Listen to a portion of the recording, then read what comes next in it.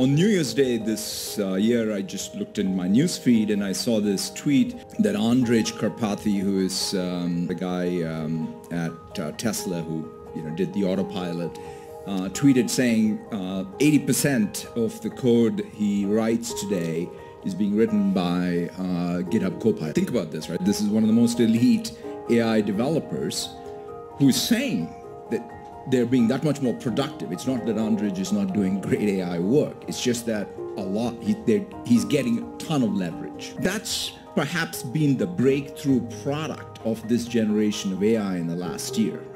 And it's a real product. It's not some research project somewhere, what have you. I mean, this is literally changing the productivity curve for some of the most, for software engineers, which was considered the knowledge worker, or rather the most sort of difficult to automate knowledge work. So